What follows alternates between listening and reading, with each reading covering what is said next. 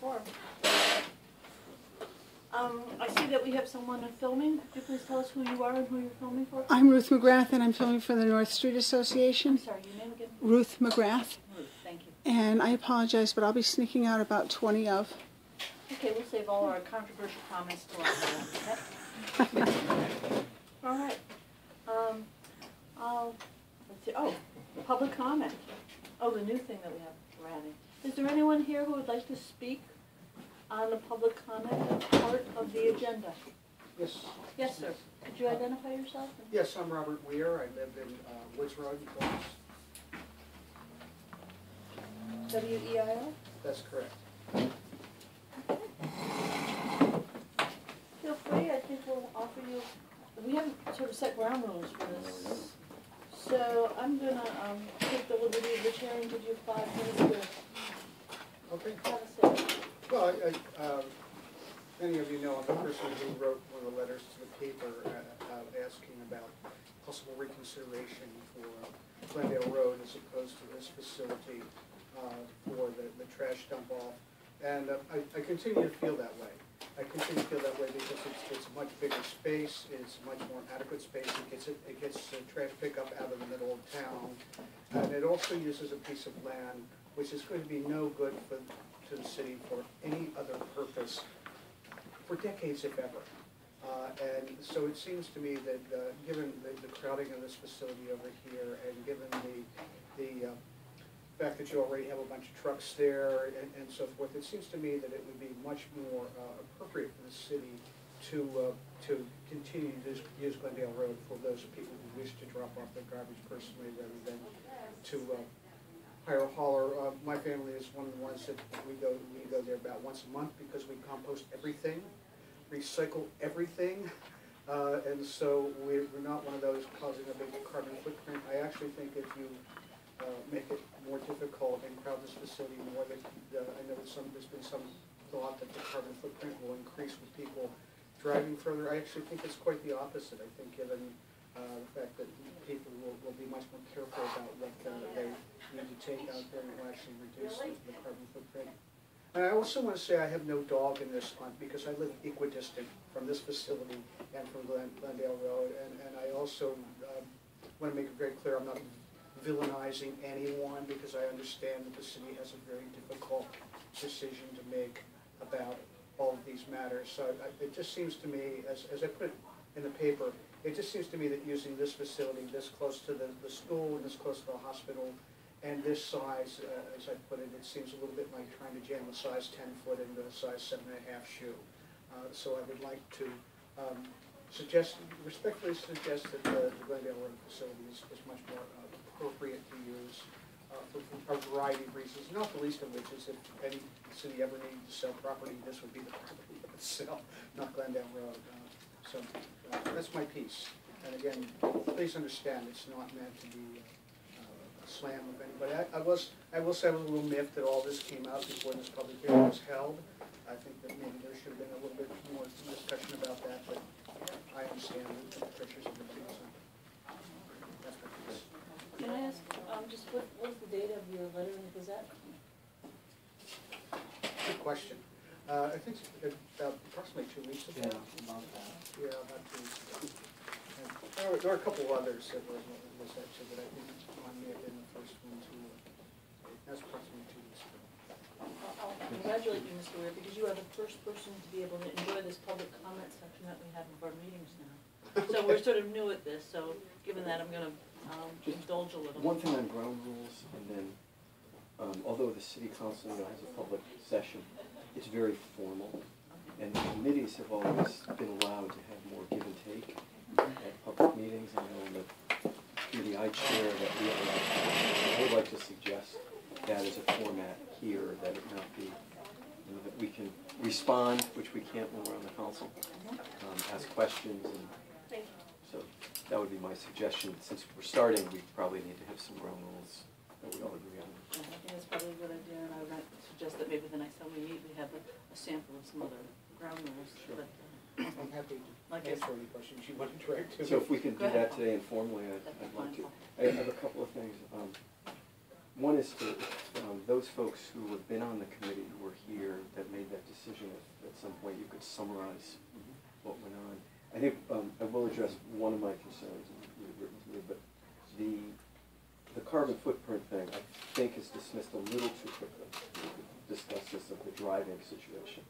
One of in the Vision Northampton, one of the key issues is trying to bring things closer to the core, less traffic going into the outskirts, in any way we possibly can do that. So if I'm going to, every 2 weeks, I'm going to go out to Glendale Road, I don't know how far it is from my house, but 8 miles, whatever, that's 16 miles, it's 30 miles, that's 300 miles a year, and those of us, and you seem to be knowledgeable of this, know that the carbon footprint of using a car for all the stuff I compost and I recycle, it doesn't even come close. It was so discouraging. I read once that one extra trip, like to the airport, is my entire year of composting. So the automobile is probably the biggest culprit. And I think if there are hundreds of people, because our population is here, I think that the carbon footprint piece is bigger. Do we know what percentage, how many people in that side of town use private haulers versus people living in Ward 6 and Ward 7? I don't think we have that level of detail. I think Yeah. the sense was is that, I mean, just informally, my sense is that the Glendale roadside is maybe 15 or 20% of the people who drop things off at the transfer station. That's sort of the number I have in my head. So, and I'll share with you that the decision was made largely on cost issue. One of the things that we have to look at is that the cost of trash disposal has to pay for itself. And now that we don't have the landfill subsidizing the cost of our recycling and transfer station operations, we need to really be looking at efficiency of scale. And I think that we're doing some traffic studies out here. We've explored looking at the hours that we're open to really try to, but it will be we'll see what happens when the landfill closes down, when the Glendale site closes down, in terms of the reality. But I think that we have a year to sort things out and see how they work. Extra costs associated with traffic control over here? I think we already have traffic control pretty well managed with the police setup that we have right now. Like I said, I think the sense is that the impact, there isn't going to be that much more traffic impact, but we are studying it. Clearly, Saturday mornings here, it's really busy. Everyone knows that. That's why we have the traffic detail on Saturday morning. The question is how will the folks who usually go to Glendale sort themselves out into the traffic flow here? We don't know that yet. As you drove in today, you saw the traffic counter is out, so they are actually doing traffic counts and some sort of a traffic study to figure out what the flow is going to be here. And if we need to make modifications here, we'll consider that. But I do think that the cost, the capital cost of what we needed to continue to operate the Glendale site and this site after the landfill closed was really probably one of the determining factors that caused us to make the decision to close down Glendale. Glendale will remain open on a schedule to be able to handle leaf and yard waste. We were talking about that at our last meeting and schedule what that'll look like. But once the landfill closes down, we just simply don't have the staffing up there that we've had that has been coincidental with the landfill operations. So this is the year, I don't want to say living dangerously, but living interestingly in terms of seeing how people behave once the Glendale site closes down. What do you have to do to the Glendale site to close it? Because that's the other issue. Is what if you are a year from now and you decide, oh my God, there is too much traffic here, and this facility is too small, which I fundamentally believe that it is. Then are you going to have a greater capital start up to reopen the Glendale site? Because that site's got a lot of things that have to be done to put that to bed. Well, the big things that need to happen up at the Glendale site that puts it to bed is really the closing down of the landfill operations, which is not going to be open. Right, I understand that. But there was the issue of needing to do some permitting if we were going to keep the transfer station open at the same venue where the landfill operates now. And we decided to avoid that cost by moving all the transfer station operations to this site. I just wanted to say that as far as capital cost for the transfer station goes, the capital cost that the city would incur today to keep this facility open would be the same capital cost that you would incur 3 or 4 or 5 years from today. And basically it's related to things like purchasing of compactors and roll-off boxes and other things to collect the paper, bottles and cans and trash. So I don't see a real, I mean, the city could decide a year that, maybe they board wants to revisit it to see if it makes sense to open Glendale. But it's the capital costs, as MJ indicated, that were an important factor of consideration, but you're not losing anything by waiting. All right. Other questions? We're still in that time that we can open up the public session. Marianne, we're here for the public comment session? Yes, I am, thank you. I have great concerns, and my concerns are, which I'm hearing from residents, is why was there not an open public hearing for residents to come in and be told exactly what was occurring? And there was no open public hearing. That's all we did was hear it on the radio, that the landfill was closing April 15th. Then 2 weeks after that, a mailing comes out. I have great concerns about letting us know within a year if, for some reason, that this site might have an impact. I'm looking at the school, how close it is to the school. I think I just heard you say something to the effect that you are working with the police department. The police do come on Saturdays, but we are looking at now 6 days a week. What if that traffic increases? There is more money that the police department will have to be paid, that has to be utilized. So, I don't know, I have to agree with my colleague in regards to traveling from one place to another. I don't know why some compromise couldn't have been made. Even if you opened it 2 days. I know I've talked with several gatekeepers, they're not happy about this at all. They do not like the idea of it all being congested at this site. So, I'm having a problem hearing today, within a year, you might know if there is going to be a problem. I think you should have this study on your hands now. If you're closing the landfill April 15th, we're having a meeting today on April 8th, why wasn't this study done? We do so many studies in the city. Why wasn't a traffic study done on what we get from Glendale landfill compared to what's coming in here? Are they all going to come here? I cannot answer to that. They're going to do so. That I do know. But I'm very concerned about hearing, well, within a year you're going to let us know that, and it will be looked at. I think it needs to be done before that. I'm worried about the hospital, the congestion of traffic, and the safety. Well, I actually want to say I disagree, because it seems to me, I've seen a lot of studies done, and they're just studies. They're just numbers. And then when reality comes, it doesn't work out like we think it does. What I'm hearing, Jim, if I hear you right, that the cost of starting this up again, of changing this, is not going to be any different than it would be right now. Did I get that correct?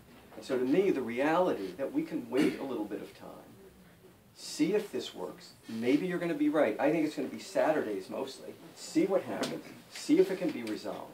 I think it's great we're bringing it up. If it's not working, we can change it. That's much more valuable than an engineering study, that's a traffic study that's being done. I also think it's somewhat ironic, and this is an issue that really raises my ire, so, because I didn't think the whole landfill, closing the landfill thing was thought through. I went through a couple months ago, before I dumped a lot of my emails from years past, that I collected, printed, from Glendale residents.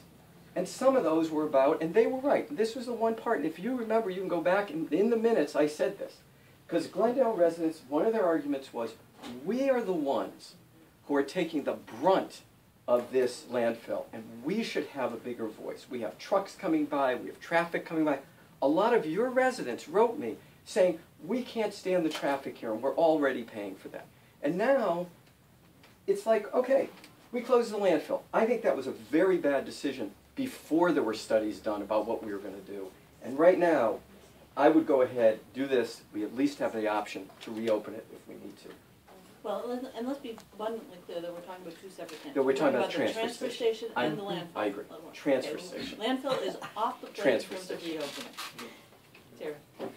So, am I correct? 15% of the total residential drop-off trash is at Glendale Road? That's the sort of the rough number that sticks in my head. Ken. So of the 100% of residential drop-off, only 15% is going to Glendale Road. We don't own any of the equipment out there. It all belongs to Solid Waste Solutions. We don't have compactors, roll-offs, anything. So to open up Glendale Road, we would have to invest in all of that equipment. And frankly, we're worried enough about just keeping one facility open. And I talked about this back when we were in that the task force under Mayor Higgins. It's not clear we can generate enough income from bag fees to make this work. Now, one of the things that was implicit in the original numbers, where it looked like maybe we could do 2, were windshield stickers on the order of $60 or $70 a year. We're way under that, and I suspect if we tried to raise the stickers back up to $75 a year, we'd hear from everybody. There just isn't the kind of money in a pay-to-throw system, we don't believe, to support 2. In fact, we're frankly a little worried about supporting 1. If we're too, if we go too high on the fees, we're going to drive people into curbside pickup or do-sos.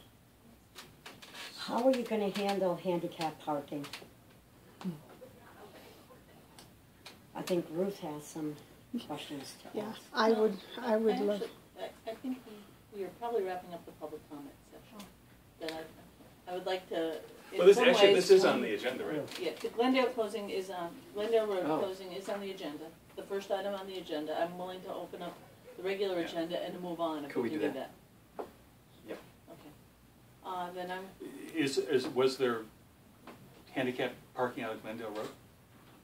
Well, we don't have handicap parking, but it's set up for handicap disabilities, where people, there's a ramp where they can access, bringing their trash in and so forth. But we have had Ruth on our Committee on Disabilities who's come to the site and has taken several pictures of what's occurring with handicapped accessible with the handicap sign. So Ruth, why don't you talk about that? I have talked to the. Can I actually suggest that we move on, get a very brief She's shutting off. update from the Glendale Road in terms of the operations, in terms of what we're looking at, and then we'll take concerns afterwards? Sounds fine. Okay. Jesse, since you suggested this to be on the agenda, I'm going to let you make the decision about how you want to proceed with this. Oh, well, I asked to have it put on the agenda based on Rob's questions, and I mean, this is why. The discussion we were just having Fair enough. is the reason why, so.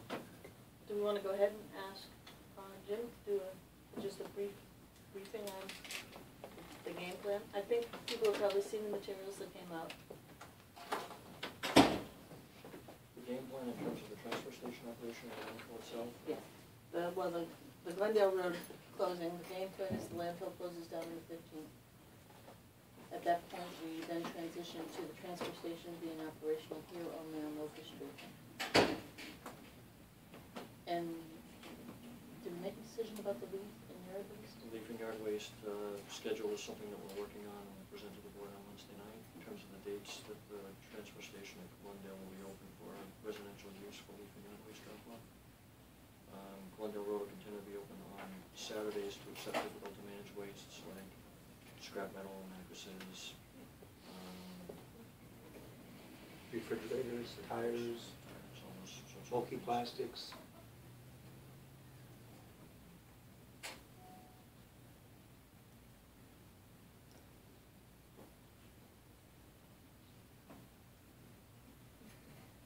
And then, do you want to give us an update on terms of our thoughts about how we're going to manage the new road here on Locust Street? we're making some safety improvements out there with new signage, and we've got some pedestrian crossing signs you may have seen when you came into the meeting tonight. We have, we're doing traffic counts right now so that we can actually measure the increase in traffic after April 15th, when we start to see people that use Glendale Road come out to Locust Street, so we can get a better sense of what the distribution is, more traffic on Saturdays or during the week or whatever the circumstances, so we'll have some data in that regard. We are looking at issues associated with handicap operations out here at this facility to make it a little bit easier for people to park and to be able to use the facility. But I think we've covered it pretty well in terms of the vast majority of residents that use the drop-off centers use this one right now. So we're not expecting some astronomical increase in usage out here. It's about 15% of folks that we're anticipating will be maybe more on Saturday than during the week, but we'll find that out and see how it goes. The percentage of people that use the transfer station, you said about 15% use the one at Glendale Road. And that's me quoting sort of what my vague memories from what Karen has told us. That's my, I wanna know that, that's the source, I'm not. Yeah, 15–20%, and it's clearly a, small, it's a minority. Hey, because I've gotten an enormous bunch of emails in the last couple of weeks about the closing of the Glendale facility for transfer. And I just try to answer them as best I can, but there's a lot of concern about closing the facility. Which I'm sure we anticipated, but I didn't anticipate quite so many emails and letters, actually handwritten letters. How long have you been working on land relations? Oh, it never ends. It's constant, anyway, but I'm just throwing it out there. There is a lot of concern out there, and I was kind of amazed I got handwritten letters from, which I haven't seen a handwritten letter in years. Yeah. I think Terry summarized it really well, but Yeah. our challenge was, how do we put together a program where we can come up with reasonable sticker and bag fees for the residents and also remain competitive with facilities like Dusos on Route 10. And the only way we could see to do that was to end up with one facility open. We couldn't run two. And as Terry pointed out, we needed to make capital investments if we decided to continue to run Glendale Road. And that's actually what got our committee started, was we were resistant to do that. And then when we saw the split on usage, we also struggle, and I guess we've done it in these committees, but certainly at regular board meetings, with the congestion. And we'd like a better place. And everybody knows we've been trying to move next door, and that looks like that's not going to happen. So it's not like we picked a solution that everyone was really happy with. We picked the one that we thought made the best sense financially and would provide the least disruption to the most people in the city. And I think if we try to run two facilities, our committees use this death spiral analogy. If we raise our bag fees too much, we're going to go up, but if we raise them too much, or if we raise our stickers too much, we lose more people.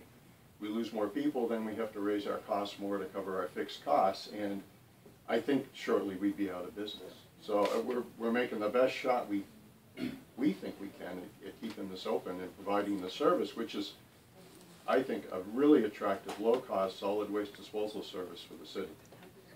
You can't get this option in anywhere. I think it was Terry that coined the death spiral phrase. I got it from that. Yeah, okay. Yeah, Terry. But I just wanted to say that just in the last 2 weeks or so I've gotten, as things get closer, there's more concern. In the last 2 weeks I've gotten more and more emails, and people are starting to try to figure out just exactly what they're doing and whether or not they were actually notified or whether they had input or whatever. But that's the gist of the letters I've been getting. So. Terry. Jim, what would you guess the capital requirements would be to set up on Glendale Road? Compactor, roll-offs, It's close to $100,000. 100,000. Now, if, just spitballing here, if the city council appropriated the money to buy that equipment, if we're gonna be open anyway on Saturdays for leaf and yard waste, and the equipment was all sitting there, ready to throw your bag in, would that work? We're not gonna be open every weekend. It's not permitted as a transfer station. Yeah, that's the It's a other. convenience drop-off for the landfill, is what it is. So we would have to we have an application in front of DEP now for what we're intending to do going forward. We'd have to modify that application and take in MSW and the recyclables there. And would there have to be somebody on site too on Saturdays? Well, we would have someone anyway for leaf and yard. Early, yeah, so someone would be there. Because we're open on Saturday, we'll be open Saturdays there anyway. To manage the more difficult waste. Difficult to manage waste. But that would be a hard sell, as you know. Well, it's an option that you city councilors But if you have. come to the city council and say, we want to, on this business plan, in this economic environment, that we're going to put out $100,000, knowing even one transfer station is a very iffy thing, and you guys have been saying that to us for a long time.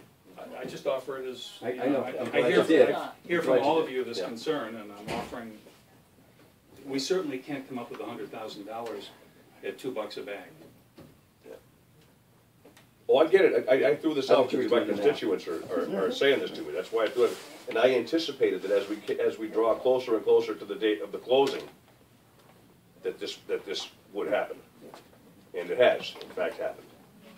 But I think we've been abundantly clear in terms of sharing with the public our game plan to close down the landfill, and the question about whether or not what happens after that has been really up in the air. I think we were saying publicly that we were striving to keep operations as usual, but as we look at the thing, and I think, quite honestly, I think the department's been really out there in all sorts of venues about landfill closing down in the middle of April and the transfer station evolving to this one thing. There were many meetings over the years. Well, and I know Karen's had been on the radio quite a bit. You know, she's doing all these other community events that have to do with reuse and recycling. We've been out there a lot. So. All right. Did you have some comment? I did is it okay now? Yeah. Um, Do you want to identify handicap, yourself, please? I'm sorry, my name is Ruth McGrath. I'm from Florence. Handicap parking out here is just about useless. I'm disabled. I have to use the handicap parking. I will say the new guys are very, very helpful, the younger guys. But to get your car down to the handicap spot, if there's any cars parked between that spot and when you drive in, you can't see the spot. So you can't tell if there's anybody in that spot to begin with. If you drive along behind the cars and there's a car in that spot, you're stuck.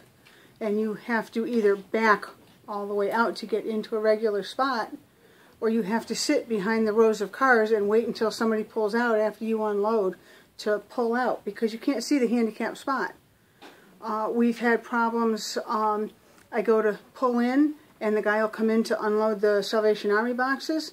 The last time he sat in his truck and laughed at me because I had cars parked to the left of me. I was in the handicap spot, and his big old truck was right smack dab in front of me.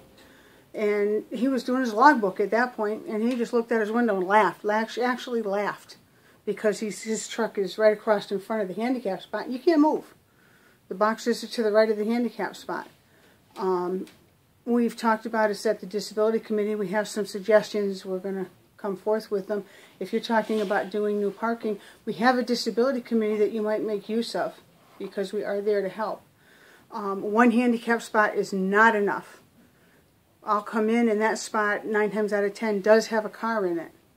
We have quite a few disabled in this community, and one handicap spot just doesn't cut it.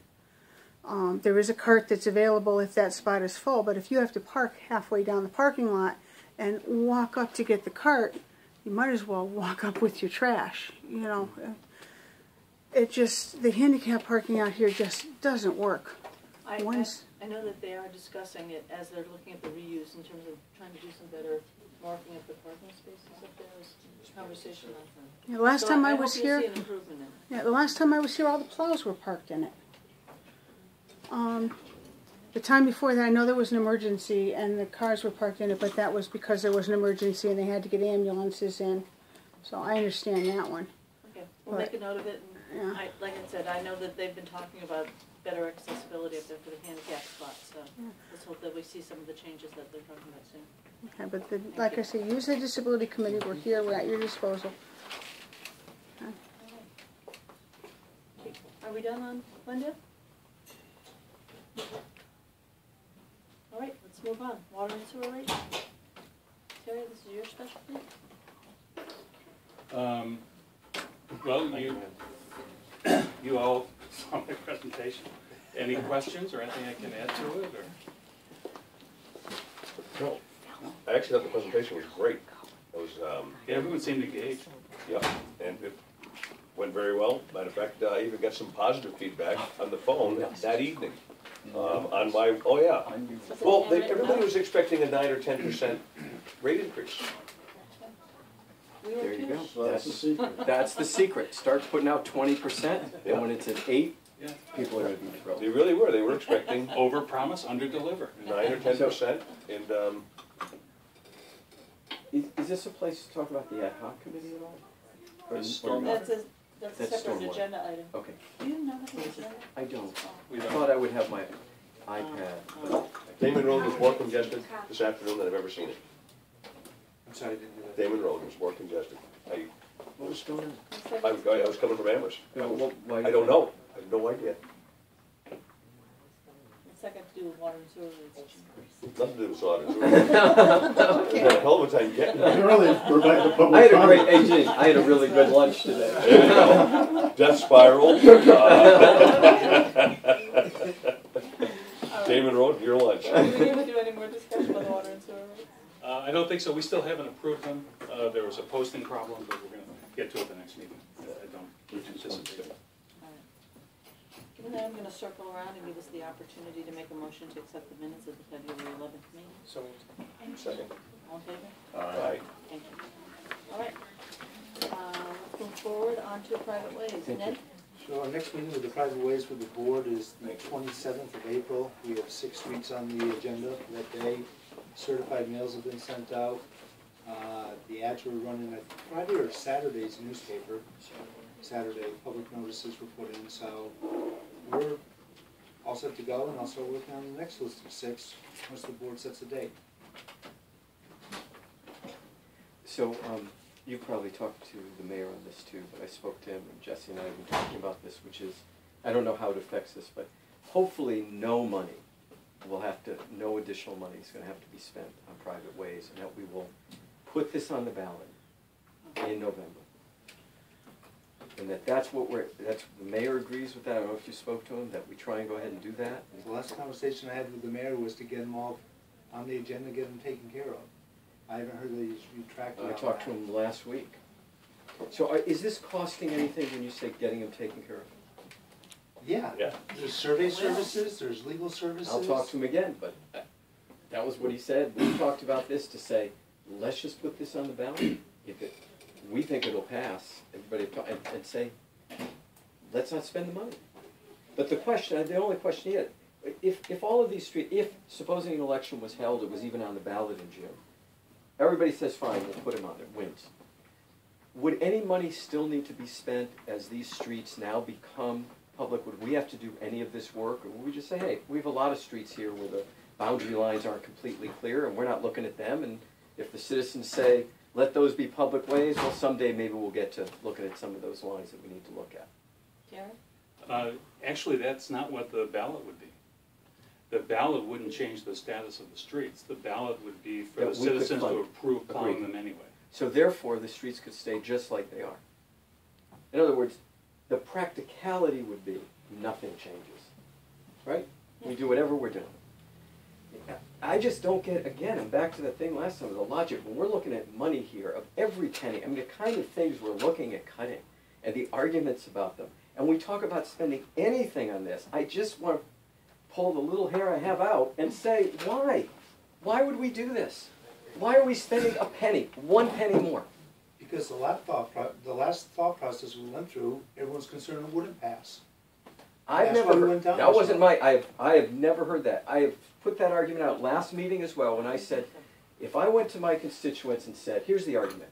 Either we pay to have these streets on, and we can go ahead and do that, and we do this work, whatever it is, whether it's only $10,000, it'll be a lot more than that, or we can do it by not paying any money, and we'll do it through a ballot question. That's a pretty easy argument to win. Anybody I've spoken to, every counselor I've spoken to has said, I don't, and you have the support. Most people aren't going to be concerned one way or another, but you have the support of about 30 streets of different people. I just can't, I'll put some good money down and give good odds that this thing will win. So, and if it loses, we're back in the same exact spot. It makes no sense to spend any money. Terry? So if we pass it, then we'll spend 15 to 20,000 a year plowing those streets. Well, and we're doing that now. Exactly. And if we don't pass it, but we go ahead and do it by spending a little money now, we'll still be spending Spend 10 money. times that much. Right? So the only money, because the only money that we're going to be spending, in addition, is the money now that we would be spending to do whatever work needs to be done on the street. And I bet you guys can find a lot other ways to use funds. Gene. But I had 3 residents of King Avenue come to my house last night to talk about the letter that they received on the private way. And they wanted to know what their tax dollars were paying for and how much, what was the percentage. They apparently had gotten together before they came to my Could you house. fill us in on what their letter said? Their letter, theirs wasn't a letter. The letter came from the Department of Public Works. Right. But they came to my house to tell me that they wanted to know what percentage of Right, no, their but tax. what did the DPW give us? Oh, it What was said- in their letter? It was a basic letter that went to everybody that had a private way that said whether or not they were gonna be plowed this year or what, I can't remember the exact. And then a public notice for the hearing coming up. Gotcha. Right, and it was just that, they wanted to know percentages of what their tax dollars paid DPW for and how much could they get a break if they didn't have their street plowed. The age-old argument is, what am I paying for?